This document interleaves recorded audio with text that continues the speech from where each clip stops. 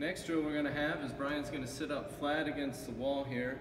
We want to have him against the wall so that he has to maintain a straight spine the whole time, alright? So we're having him press the top of his head against the wall, probably right behind his shoulder blades. That mid back and his lower back is staying flat against the wall here. So we can work a few different hand positions. Today we're just going to work that overhand grip, alright? You can go alternated grip, either hand up, fully supinated, but we're just going to work this pronated grip today. Hands want to be just outside shoulder width.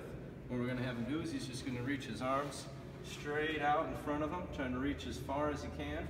As you come up, you're going to find that it's, keep going, you're going to find that it's more difficult to keep your back flat against the wall. If that is the case for you, you're just going to either bend your knees a little bit to help keep that flat back, or you can walk your feet a little bit further away. Either way is going to be just fine. And you can perform anywhere from 10 to 20 reps.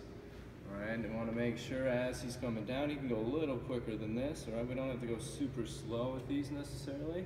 If you have to make sure you stay flat, that's going to be key as well. Good. Now we just want to add in a little exhale as he reaches, maybe even trying to shrug the shoulders way up to the ceiling.